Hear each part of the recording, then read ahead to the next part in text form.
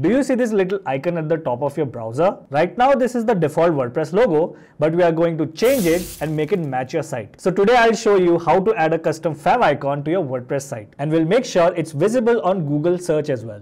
First, I'll go to Canva and click on Create Design. I'll choose a custom size and put these dimensions. Make sure you select pixels. Now I'll go to Uploads as I already have the design ready. I want the favicon to be easily visible, so I'll right click here and select Apply Colors to this page. I don't like this color, so I'll click here to change the background color to this. To download, I'll go to the top and download it from here. Now let's upload this to our site.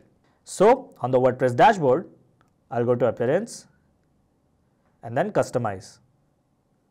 At the side menu, I'll go to Site Identity and scroll down to the site icon. Click Select Site Icon, and from here, I'll select my favicon that I created earlier. I don't want to crop this, so let's keep it for now. And after this, the favicon will be updated. So let's hit Publish, refresh the page, and yeah, looks good to me. Now, before we move on to the next part, did you know that favicon can slow down your site? I know it sounds funny, but if you have viewers using Apple devices, they request these favicons every time they visit your site. If these are not set up or optimized correctly, then it spoils their user experience or sometimes ends up giving a 404 error. So we fixed one part of the problem by setting the favicon.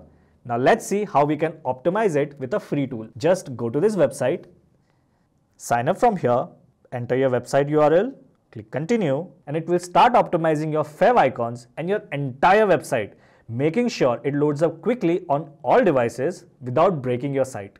So we'll see how the same favicon looks in the dark mode. I know it looks bad.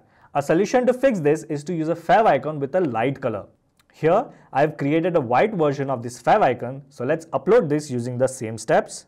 Once done, update it. Now let's go back to the same tab, and yeah, looks fine to me. First, let's make sure nothing prevents Google from indexing my site. On my WordPress dashboard, I'll go to Settings and select Reading. Let's make sure this option is unchecked and hit Save. In a new tab, I'll type Google Search Console and click Start. This will help Google to index my updated site. At the URL prefix section, I'll paste my website URL and submit it. Now, Google will start the verification process in a few seconds and show this pop-up. To verify the ownership, I'll choose this option as it is the easiest and requires no code. Back on my dashboard, I'll go to Add a New Plugin and look for WP Code. Here it is. Let's install and activate it. At the side panel, I'll go to Add Snippet and click on the Custom Code option. Now let's go back to the Search Console, copy this HTML tag, come back and paste it here. We'll keep these default settings unchanged and scroll back to the top, make this snippet live from here. Let's update it as well. Alright, back at our Search Console, click Verify. And after a few seconds, your site will be verified on Google. Now, we need to submit a sitemap in the Search Console to help Google fetch our updated favicon easily. On the Google Search Console, on the dashboard, I'll go to Sitemaps. All I have to do is type sitemap.xml and hit Submit. Google will now take anywhere from a few hours to a few days to index your site. I've waited for a few days, and now let's type in my domain name and see if it worked. And yes, the favicon is showing up properly. Comment below if you have any doubts and I'll help you out. In this 3-minute video, I'll show you a free plugin to triple your site speed. You're really gonna thank me for this, so click here and I'll see you there.